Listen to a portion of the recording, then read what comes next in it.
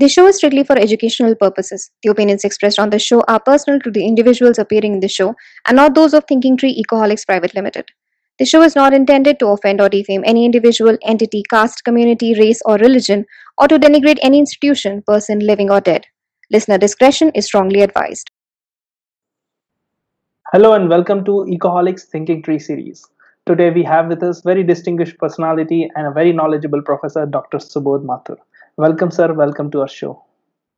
Thank you for inviting me. He has done his PhD from Massachusetts Institute of Technology, United States of America. Currently ranked one as for the students of economics to do PhD. Today we'll discuss about an insight on Indian economy, state control versus free market. Because Subodh Mathur sir is very important personality when we talk about the control and the free market. He has written a lot of articles in Times of India and other various newspapers. He also taught various universities as a guest lecturer, as a professor in the universities of and the colleges of the United States of America. So today we'll start with the important insight on the Indian economy. As we all are aware, the 1991 reforms were a historical step towards the liberalization of Indian economy. But did they push us on the right path? Was the growth provided by them sustained? Are we still following the protectionist policy? Are some debates still left unanswered? In today's discussion, we will look at some of the crucial aspects of Indian market today. To begin with, sir, there are two popular opinions in India. One says that government interventions are extremely necessary to pull India out of its growth stagnancy. The other opinion is that too much government intervention is what has brought us to this stagnancy or the low growth, hence letting the market forces taking control is the way forward. Which opinion do you side with and why? Well, let me first say that India is not stagnant. India actually has never been stagnant except for 20 years. In the 1950s and 60s, we didn't have rapid growth, but we built the foundations of growth. So we created all these institutions that we are so proud of today, like ISRO, IITs, IIM, and we set up a whole system of governance that the rule of law by the Supreme Court holds. The army doesn't interfere in politics. We hold regular elections. Chief ministers lose. Prime ministers lose. All these were very important institutions that were built. And more important, India was not a country when we became independent. Sardar Patel put together the princely states, but he died before he could actually integrate all of India. And in the 1950s and 60s, the progress was on building the foundations. Unfortunately, in the 1970s and 1980s, we wasted our time. We didn't build on it. We got nothing. There were no new institutions created and no growth took place either. Till we became bankrupt in 1990. We really had no choice at the time because there was not a single dollar in the treasury. Reforms since then are incomplete. We need to do more. The question you have posed is, should the market be allowed to do everything? The answer is obviously no. We don't need government ownership. The problem is not government intervention, but needless government ownership and interference in the normal working of institutions, like in banking. Like we have NPAs in our banks. Most of them are due to loans that won't be paid back because they were politically motivated. So it's really the wrong government intervention. Example is the power sector. Power sector, the distribution companies are all bankrupt, not all. Most. Yes. Some are doing very well. Others could just copy them and do as well. But the chief ministers are sleeping. They don't wake up.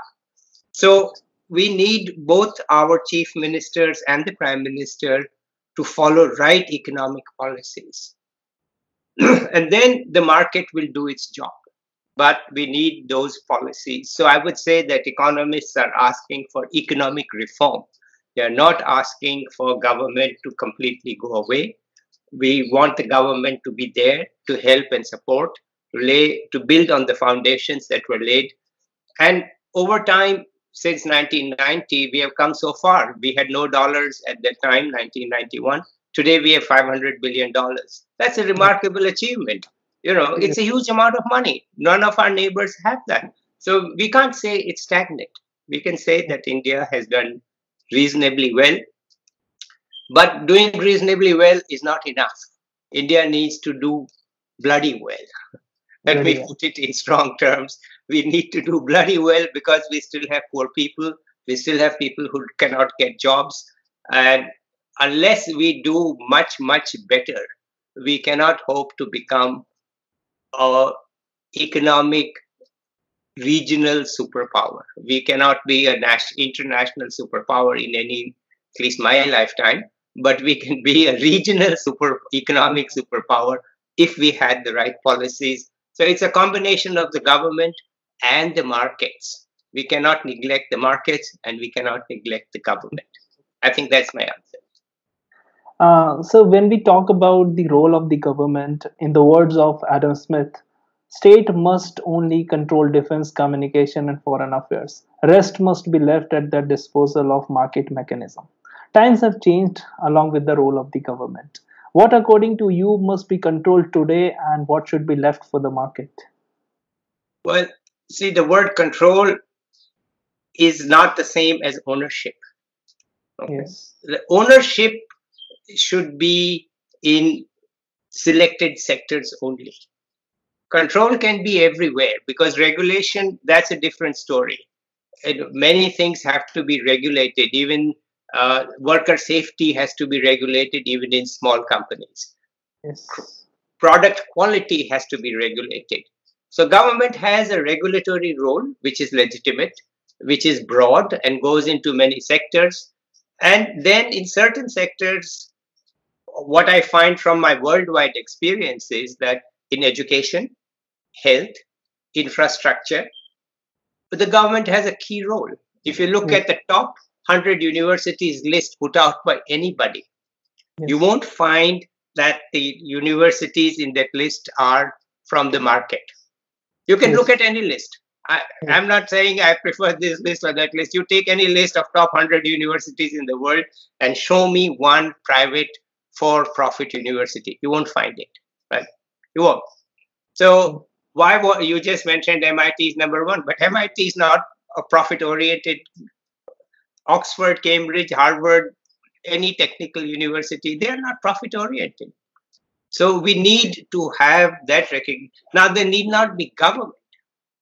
They can be non-profit. So actually, we have three sectors: the government ownership, the non-profit, and the for-profit. So the non-profit we find in health and education. The top hospitals in the world are non-profit. They are not running on a profit basis, right? They're taking their money from donations. They're taking their money from the government. They're taking their money from the patients, but they are not in the market in the for-profit sense. Yes. And research, which is part of education. And unfortunately, India has failed significantly in the government role in education. Our primary schools owned by the state governments are, let me put it simply, awful. You can just read the reports put out by various groups. Pratham, you can read Pratham's report, ACER report. And what they show is that even poor people are paying money in private schools to send their children there because they don't believe in government schools. You go to the slums in Mumbai and you find that all the parents there say, sir, we are sending our children to private school.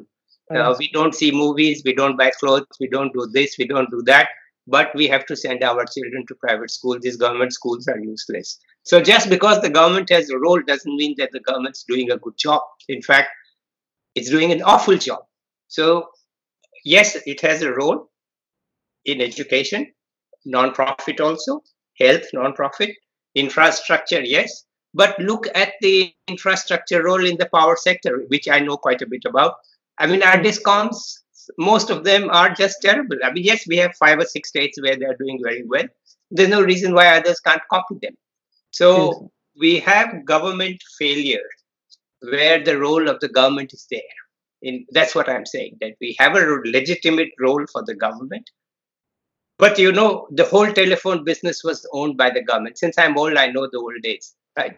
But now everything is private, right? Right. The cell phones are all private, and there's no government has BSNL, but BSNL is like a sideshow. There's nobody seriously saying that BSNL is serving the nation. No, Geo is serving the nation, right? Everybody is on Geo, right? So Yes. even in infrastructure, we can try to have a role for the private sector with regulation. Now, TRI is there, and TRI is regulating Geo.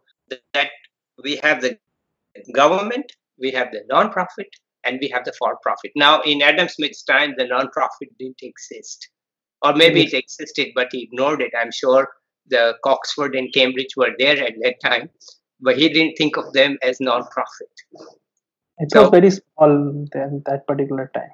yeah, but anyway, so what I'm saying is that India needs to invest in research, and we are failing very badly. We are lagging behind in artificial intelligence. We are lagging behind in technology, in biology. We are lagging behind in machine learning, not because we don't have smart people. We have smart people. We have the Yes. smartest people in the world because they are able to do this in spite of a lousy education system. Imagine Yes. what they could do if they had the right tools and equipment back home. Yes. Okay, so that's my answer.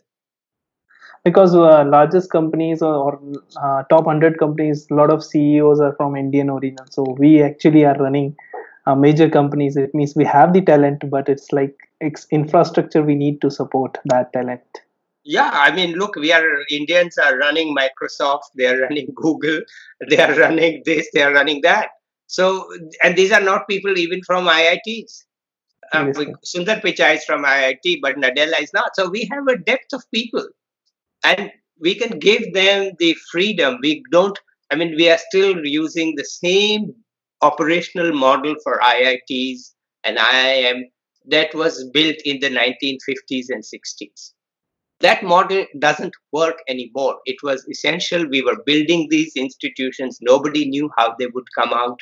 So we needed a lot of control because, India was not even a country. You had to make sure that admission was on merit, not on regional considerations, right? Those were very powerful at that time. So you had to have this kind of all India national approach, which we built successfully.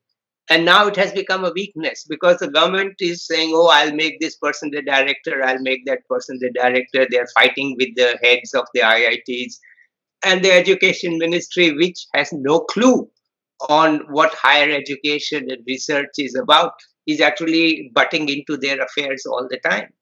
So we need to get those people, and then we start talking about centers of excellence.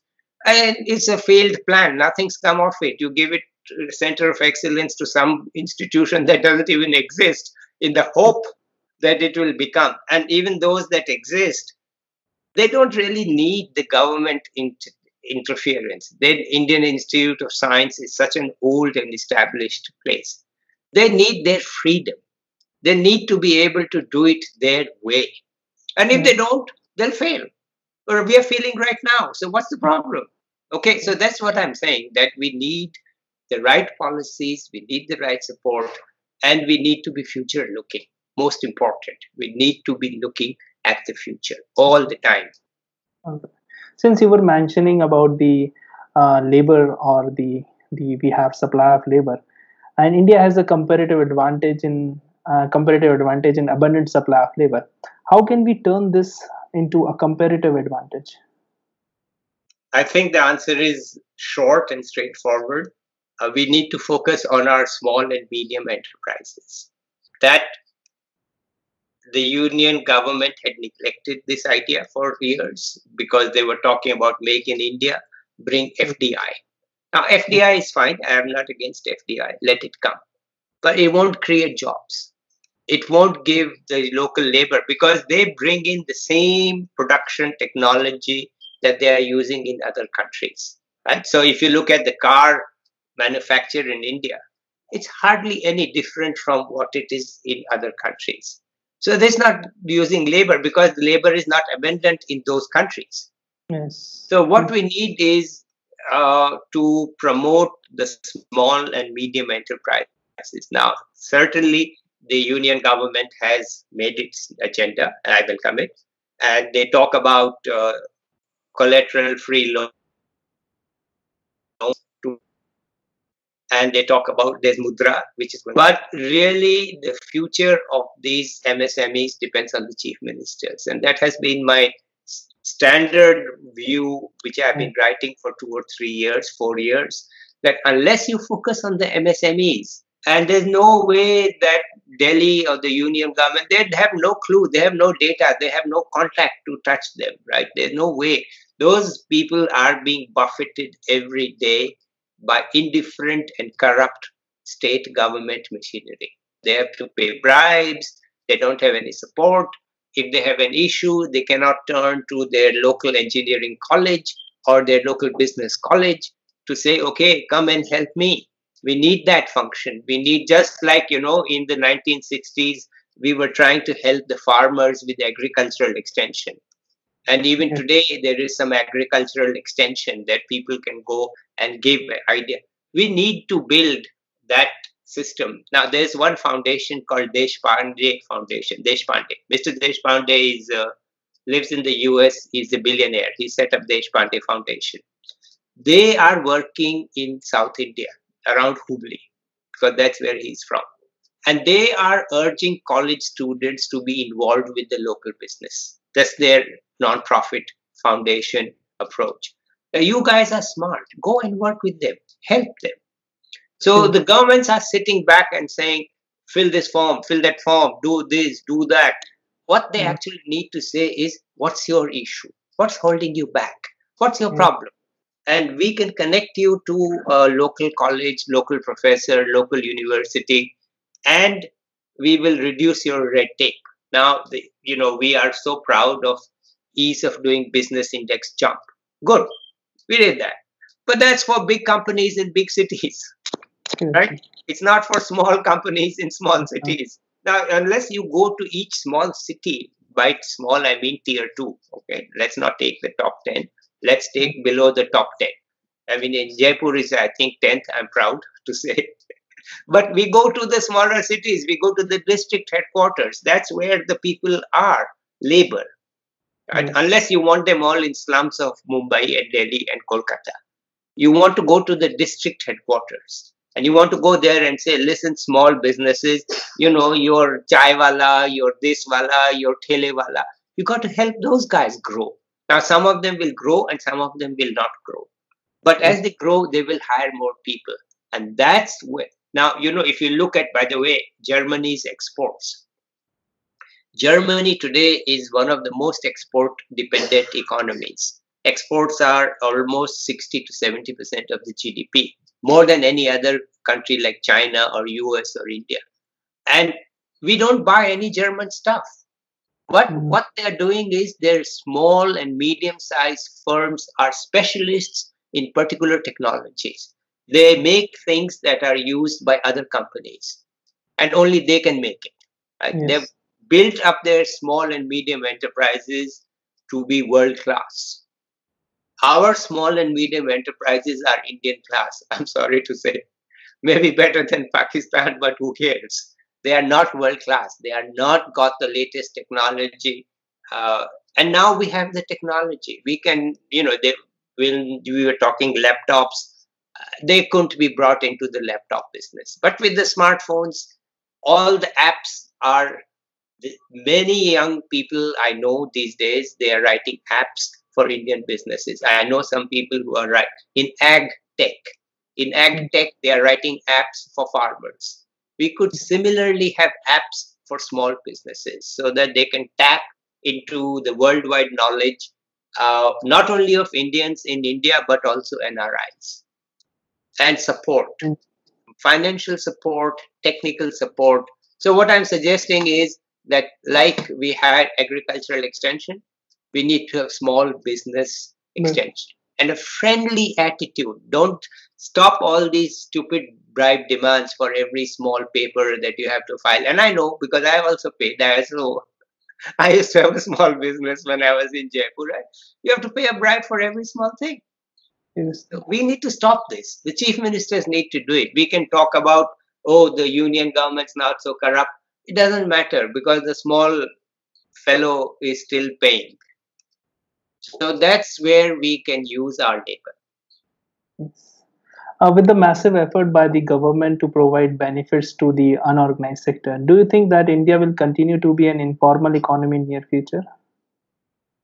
I think it will be a semi-formal economy. We are moving. We need to not be afraid of informal. We need to only think about what is the wage that they're earning in the informal sector, right? If they are earning, I mean, by my calculations, if you are in a tier 2 city and you are making less than 10,000 rupees a month, then you are in trouble. You need to be able to make 10 to 12,000 rupees a month. 10,000 if you're young, depends on the cost of living and the place, whether you're staying with your parents or not staying with your parents, circumstances. But if you are going to have a family, you need 12,000 rupees a month. Today's prices I'm talking about, in my estimate, by looking and talking to various people. Yes. And we need not feel scared so long as they make 12 to 15,000 rupees a month that this is the informal sector. We don't need everybody at 25, 30,000 rupees a month right now. We can't get there. So Yes. forget, I would say, I don't think of informal and formal. I would think of what is the wage that they're earning. Now, today, if you go to see the informal sector, like you go to a shop, which Yes. is not a big fancy shop, but one of our old conventional shops, you'll find 3 or 4 pappus hanging around. They're all underemployed. They can't make 12,000 rupees a month. They make 6 or 8,000 rupees a month. And there is no job future for them. They will continue to do the same thing. In the chai dukan, that fellow is there. Those boys are serving tea and all. You know, what are they going to do? They are not going to make 15,000 rupees a month in the near future, right? Seriously.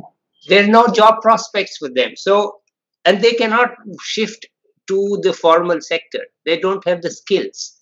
And that, by the way, comes to my point on labor, that India today has almost 40% of its labor force in agriculture. And only 15% of the GDP comes from agriculture. Yes. So we have a huge surplus of workers sitting in agriculture. They will have to come out of it because they cannot thrive there, they cannot survive there. Plus, they are going to be low skilled workers who move out. We don't have top engineering colleges in villages. We don't even have mediocre engineering colleges. So they are not going to be engineers. They're going to be high school maximum, maybe 1 year of college, 2 years of college. So this is our future millions of people, right? You're asking about our labor. This is our future labor force. For the next 10 years, you are going to get 18 to 20-year-olds whose parents are saying, enough, we need money, you need to earn. You need to get out and get a job, right? So these are the people. They are not going to be your IITs or NITs or engineering colleges or physics or science or anything. They're going to be high school pass maximum, and that too from a mediocre high school. So let's recognize the reality. These are the people whom we can give jobs. We need some training for them. We need some trade schools for them to teach them how to be more productive.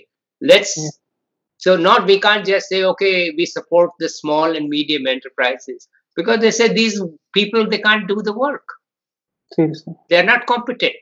So they've come out, but there's no place, there's no night education, there's no evening classes. We need to train these people. Then they become a powerful, productive force. So we need to know who's coming. These are the people who are coming. I mean, those who are already there in the cities, 30-year-old, high school pass, what are you going to do with them? Not much. But the 16 to 18-year-old who are coming out of the village in desperation because there's no place to earn any money, now there should be some way to make them better skilled so that they become productive. So that's my message, that we need to, they can only be absorbed in small and medium enterprises. We need to recognize they are not going to be high skilled workers. They are going to be people whom we can train a little bit, and they are motivated because they are coming to jump out of real poverty. Yes. They are young, they are motivated, and they're hardworking. Let's have an economic approach to look after them, and let's not ask the union government to do it. That's a Harping back to my point, each state knows its people.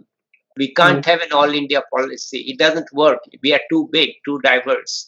We need to Yes. know each chief minister knows, okay, these are my people. This is what I can do for them. So Indeed. that's That's a again my great. same message. Yes. A great point, ma'am. Sir, while commenting on Atmanirbhar Bharat, do you feel that even today, despite the unsatisfactory results, India is continuing with inward looking, control oriented development policy? Increasingly, in the early 2000s, we had given up the inward looking. Yes. It was not a political issue. If you look at what happened when Mr. Vajpayee was prime minister, we joined the WTO and we enthusiastically joined I think we joined the WTO before his time, but we Mm, really made it work. So yes. we were outward looking, and our exports started booming in the software, in the BPO. BPO is an export, right? Even Yes. though the workers are still in India, they're earning dollars. So that's an Yes. export, right? So Yes. everything where you earn foreign currency is an export. So we were really uh, trying to give our young people the job opportunities that were export oriented.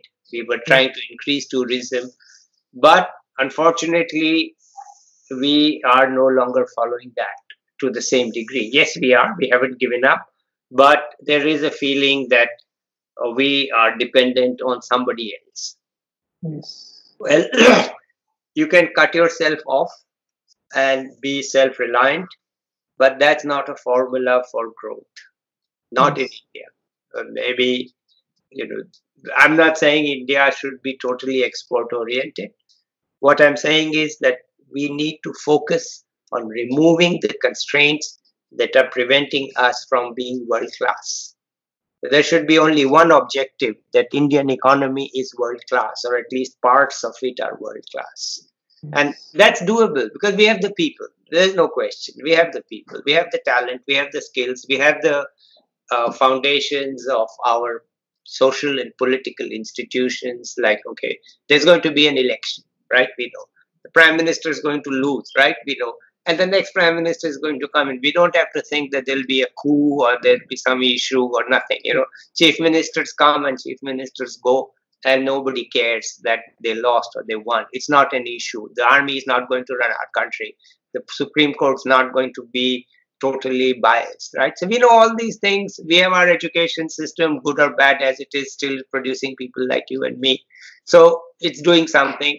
Lot Yes. is settled in India. I mean, I go to so many countries. I've been to many, many countries in the world, and I find that they are missing all these things. Like one simple question I ask in going to any country is, do you have a former head of the government leading a peaceful life? And the answer in many countries is no. No. Go, Yes. go to Pakistan and ask, do you have a former head of the government leading a peaceful life? No. So No. they cannot have this transition from one government to another. So they haven't solved the most basic issue of governance, right? That if you go to Africa, you find that somebody's been ruling for 30 years, somebody's ruling 40 years, and when that person goes, the next person puts him in jail, right? So Yes. we have solved many things. We need to hit, as I keep writing, we need to hit 10% GDP growth. Whichever way works for us, we need to hit 10% GDP growth. We need to provide jobs to our young people who are going to come from the villages, who are not going to be highly skilled. And we need to make sure that the growth does not exclude them. In fact, growth must be based on them. Done. Yes. So that is, I think, my view. Indeed, sir, that's a beautiful point that you have raised. I was reading your article where you have presented pretty strong views on India's center state relations. while asking the states to take control of growth rather than depending on the center to do all the work. You have mentioned proactive investment into agriculture to negate the need of loan waivers. However, the Indian states struggle to raise funds on their own, depend largely on the center for loans and grants. What measures, according to you, can contribute to the financial independence of states? I don't want the states to be independent and I don't want the states to invest. But by the way, they managed to find the money for loan waivers. Yes. Even within the current system, they managed to find the money for loan waivers. Why not use that same money 3 years earlier to prevent the crisis? Right? Crisis, Okay, yes. but let's be serious. Uh, the state governments need not invest in agriculture. Not at all needed. There is no shortage. The share of investment in India's GDP has come down. Right? Yes. The gross fixed capital formation is not where it used to be. Investment is coming down. It's not because we have become poor or we don't have investment money. It's because we don't have places to invest. So there is, as I said, a tremendous interest in young people whom I work with. I don't work with. I read their stuff. I've joined them. They are doing agriculture technology, ag tech. They are, and there is even, if you look at the agricultural websites, you find discussions of ag tech. And these people are coming in with financial fintech, financial instruments that can provide investments in agriculture. So the investment will come in some form of private. Our villages will change. It will not be the same investment things by the same farmers, then not by the government. The government's job is to facilitate, bring in the technology, and we don't need to do agricultural extension anymore from the government because we can rely on the internet. And now even the farmers have cell phones. They don't have smartphones, but they have cell phones. And the ag tech and fintech can actually use this technology. So we need to actually get rid of some of the old musty habits of Patwari days of 110 years ago and to say, listen, we need to give an entry into the rural areas of people who are young, motivated, and ready to do something with the farmers. To bring them investment by, let us say, financial engineering. Let's call it financial engineering because it's a risk. And so how to model the risk so that you can sell the financial debt into many different places. Now, financial debt is sometimes things that people don't understand. And I know I've had a lot of problems in getting financial engineering done. But I'm not an expert myself. But what I'm saying is the chief minister should say, listen, all of you young people, you are welcome here. We have somebody whom you can talk to, somebody who can, they have satellite data, they have all sorts of data, these people, they are harvesting the data, they are able to handle big data, machine learning, everything. You talk to them, they talk as if they are living in the next century. But on the ground, they are met with these people who are not willing to deal with them, to support them, facilitate them. So the first thing we need is to have the right attitude, to let the modern new forces, which are not government forces, which are partly profit and partly non-profit, both of them to come in and say, listen, how can we promote agriculture? But actually, you can't do much in agriculture, as I said, till you are able to shift some people out of there.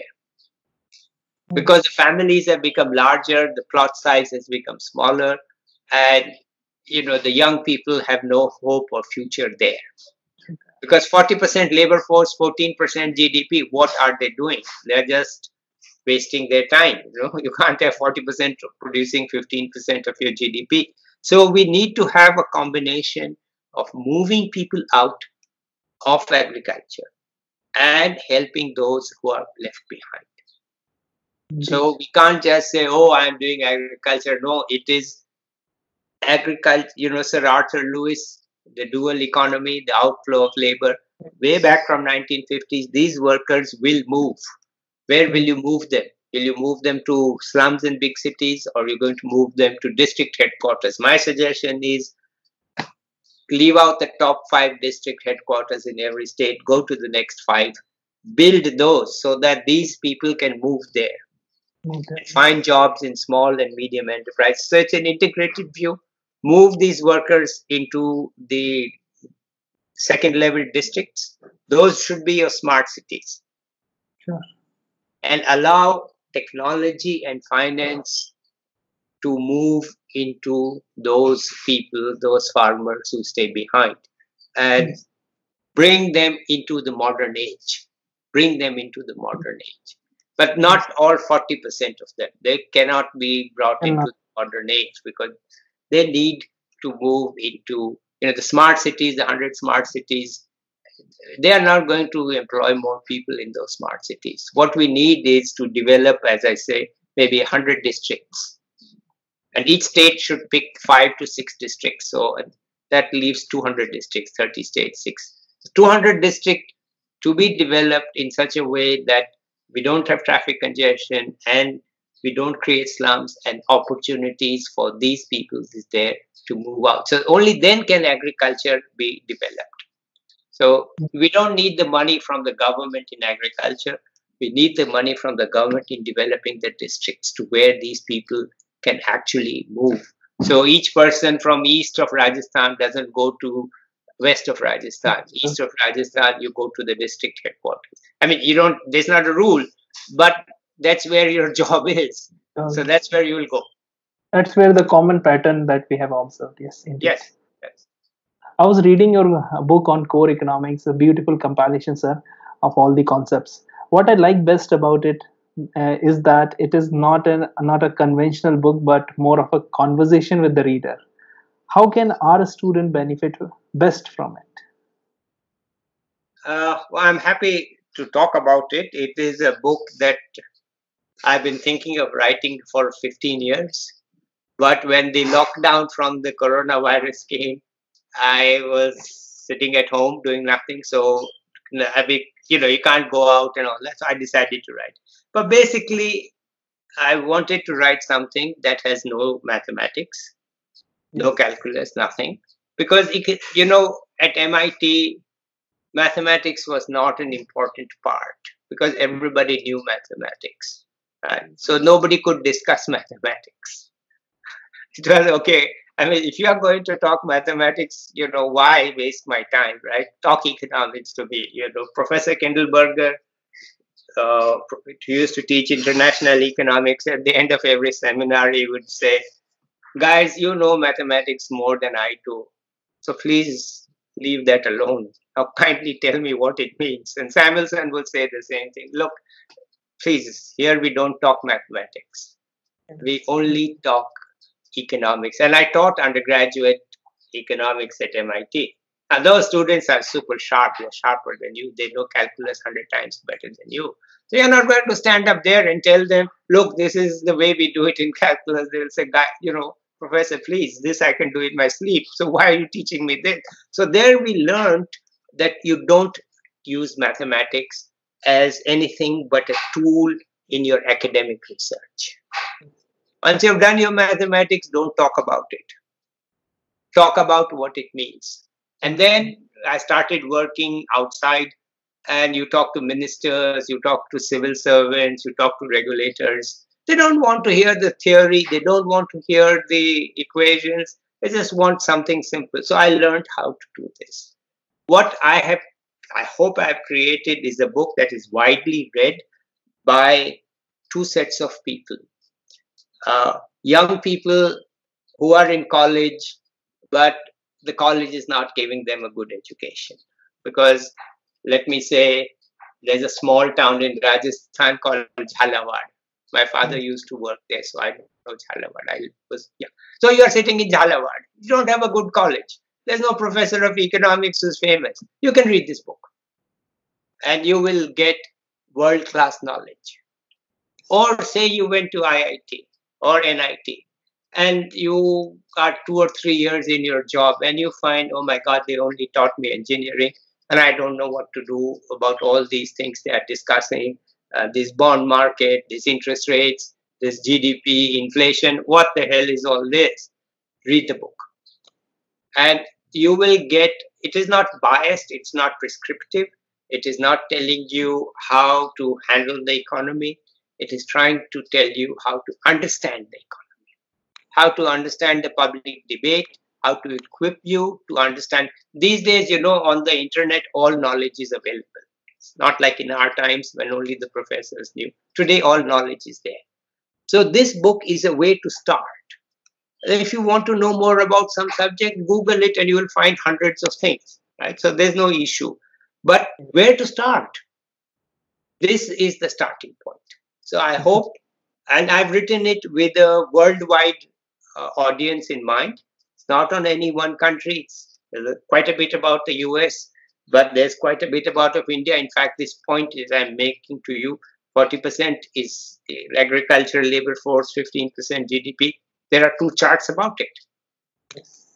So that's how I can say. And, when we talk about so it is meant to be read without any previous knowledge. And it's certainly not a textbook. It is as if I'm talking to you. So that's my hope and my aim. And I'd like to, we are going to have a print edition out soon, print on demand from pothi.com. Again, I'm using new technology. It's not like we print 1,000 books, try to sell it in bookstores. I mean, this is all aimed at young people.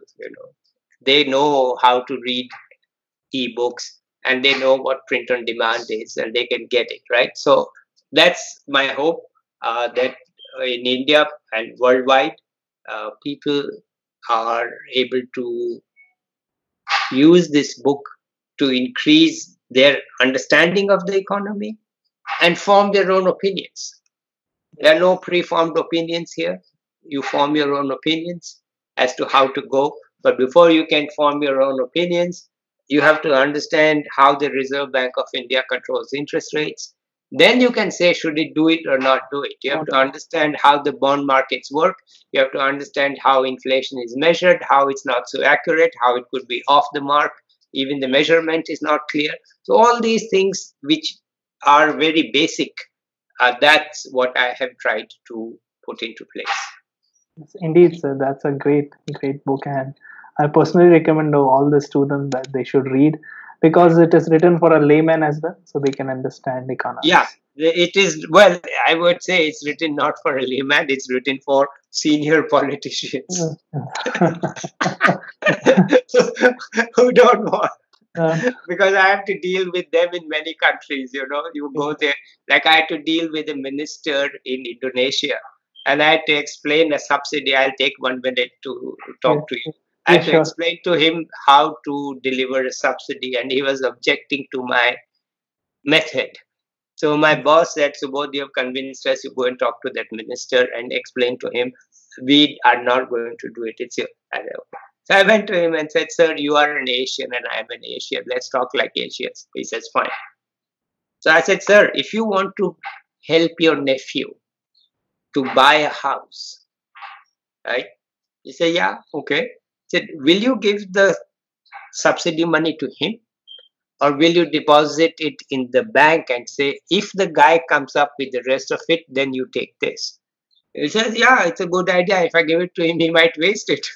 I said, exactly, sir. So you don't give the subsidy to the person who is to be subsidized. You give the subsidy in the place where the final transaction will take place. He said, yeah. So my idea was that people who are buying solar home systems in Indonesia, and by the way, this is what the World Bank is implementing throughout Asia. We have it in Bangladesh. A home in rural Bangladesh buys a solar home system. It costs about $300. They pay 250, and the 50 is paid by the Bangladesh government agency to the dealer. So first you get the 250 from the household, and you then get the 50 from the agency. And the money never goes to the household. So this was a crazy scheme, and the minister objected, but I told him in these simple Asian terms, and he said, go, it's approved. Because don't That's a show me great. some charts or diagrams. And this is, by the way, one of my major innovations, and the World Bank is now implementing it in every solar rural project across the world. That the dealer who sells the solar system goes to the household and says, listen, it's 250, or you negotiate the price. I don't care. You negotiate the price. Whatever they pay, it's fine. You take 50 from me. You bring the serial numbers. You bring the proof that you have put it in that person's house. And by the way, let me congratulate the Bangladesh agency. It's called IDCOL. They're supposed to sample a number of households and go and check whether the system is there. And I asked them, how do you farm the sample? They laughed at me. They said, we check everyone. So they are very good. They have created a huge success in Bangladesh. We have more than 4 million rural households running on solar systems where the grid is not there. But the subsidy method is this, which the Indonesian finance minister agreed with me based on this simple example. So I had to, what I'm saying is that this is the way the book is meant for senior ministers Yes, to sir. understand You, the basic. yes, but this book you're bringing efficiency into the system, and that's a great thing that you can save the Thank you. taxpayers money and bringing efficiency into especially the subsidy. Thank you.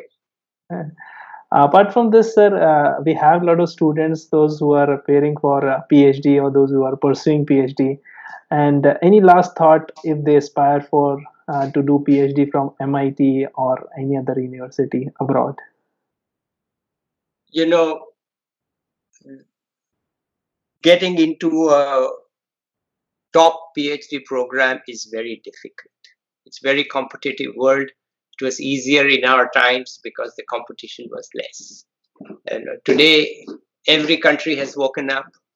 Every country is trying to send its people all over the world. It wasn't like that when we were young. So we were, we didn't have the material goods that you have today, but Yes, we didn't have the competition that you have competition. today.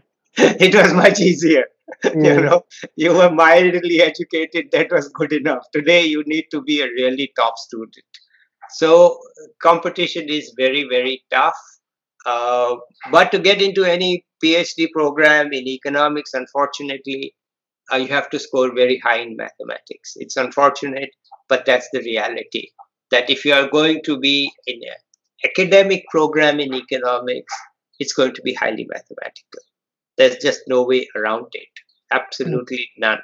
So we can say that, yes, I can write without mathematics, but I had to be good at good mathematics, man. right, to get here.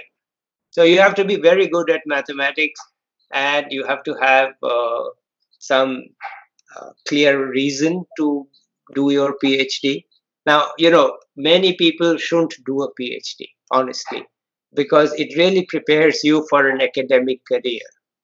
And it's a waste of your 4 years or 5 years if you don't want to be an academic, right? Yes, So if yes, you want a job and you have 4 or 5 years of earnings after your masters or whatever, then that 4 or 5 years of earnings you shouldn't. And plus, it's bloody tough to do a PhD. Life is hell. You don't want to be in that hell. You want to be in the comfortable job. So I would say, be clear why you want your PhD. Be very clear. Now, if it is a springboard into the US, then that's fine. There's still the visas are easier for professors, and after a couple of years of being a professor you might quit and do something else. But it's not for everybody. PhD is yes, not for everybody, but if you're going to do it, you have to be very strong in mathematics. And what it really means is that the score in GRE or whatever test you take has to be right at the top. Just has to be. So, indeed. like in our days, we had no books, nothing, we just went and took the test. There was no preparation because where I was in Jaipur, there was no book called GRE test. So I Yes, never yes, seen a GRE test. So you just went and took it first time, right? There's yes, no preparation, nothing, because nobody had any preparation, nothing. We were living in the prehistoric ages. But yes. today, you have to prepare, you have to get your grade up in the GRE, and you have to have a good recommendation letter. And there is actually no harm in going to, say, any of the top 50 universities in the US, because the job market is there for such PhDs. I mean, I was a professor at American University, and many of my students who did their PhD with me have good jobs. Yes. Thank you so much, sir, for coming onto our show. And at last, few words of encouragement you can give to our Ecoholics team and the support staff. Well, it's a great pleasure to be with you. I think you're doing a great job of tapping so many people whom you have successfully tapped to bring their knowledge and wisdom into one place where everybody can actually see it. I guess maybe you are charging, maybe you are not charging, I'm not sure, but it's affordable and doable and quick, and it's a great tapping of the new technologies to serve the needs of young people. And so I congratulate you and I wish you the best and hope that we meet again some point. Thank you, sir. Thank you so much.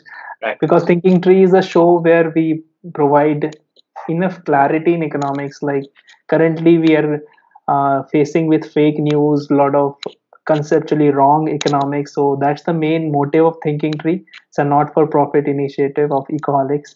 So to provide quality economics. Once And again, thank thank you you. so much, sir. Thank you Okay. so much for coming Yeah. on Thank you, the Sanat.